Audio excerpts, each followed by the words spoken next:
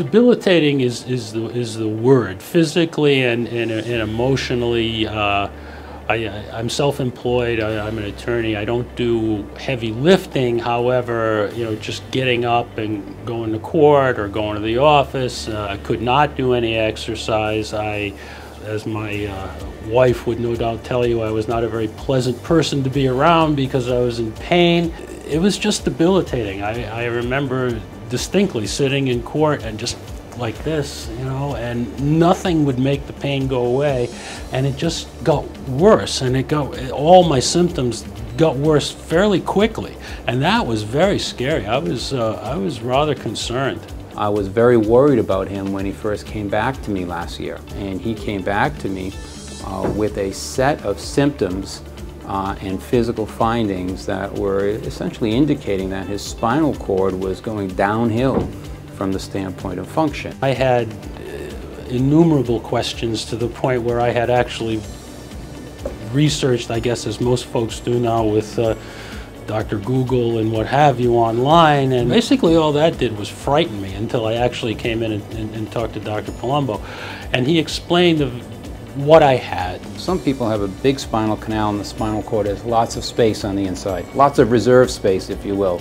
And some people have a very small canal where there's very little space around the spinal cord. Those people, and Ken is one of them, you don't have a lot of room to give away, and so a small herniation or a small amount of bone spur formation related to arthritis can become a critical problem very quickly or very easily. And sometimes that happens at one level of the spine, or in Ken's case, that happened at multiple levels of the spine. After he answered all my questions and explained the various advantages and disadvantages, Dr. Palumbo explained the laminoplasty, how it works and what it hopes to accomplish, and the relative lack of trauma compared to the other procedures, and I went with his recommendation, and I'm glad I did. By expanding the diameter or the dimensions of the spinal canal, you thereby take the pressure off the spinal cord. The alternatives to laminoplasty are tried and true procedures, but for multiple level spinal stenosis, we often think about doing operations in the back that consist of taking the pressure off the nerves, plus doing what's called a fusion operation using rods and screws and bone graft. But as you can imagine, that's a bigger procedure, and it's a procedure that's associated with more downsides, if you will, for the patient. Life is great now. I'm telling you, I have zero pain. I have zero symptoms. I do everything that I could not do last summer.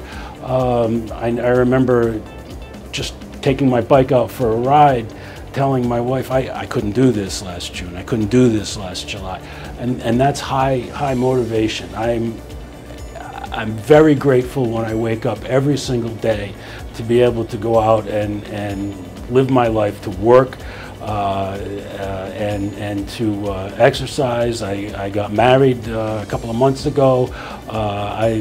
Things are going very, very, very good for me. From Ken's standpoint, I knew him to be someone who recovers well from surgery. He's a resilient man, a motivated man, and a very physically fit and active individual.